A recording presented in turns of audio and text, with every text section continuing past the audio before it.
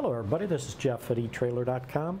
Today we're going to take a look at this 20-foot long Durabilt tow and recovery J-hook chain with the clevis grab hook and has a 7,100 pound working load limit.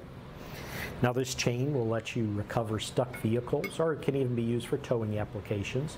The chain itself is a grade 80 tempered steel chain, which is very durable, and the chain has a E-coat finish on it to help resist corrosion. I wanted to zoom in and show you on this one end.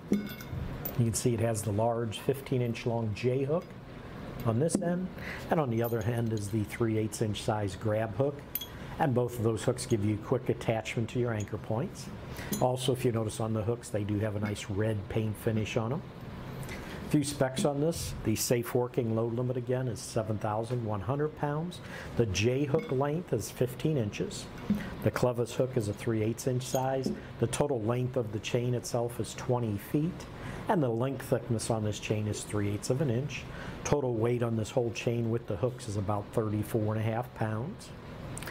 But that should do it for the review on this 20-foot long Durabilt tow and recovery J-hook chain with the clevis grab hook and a 7,100 pound working load limit.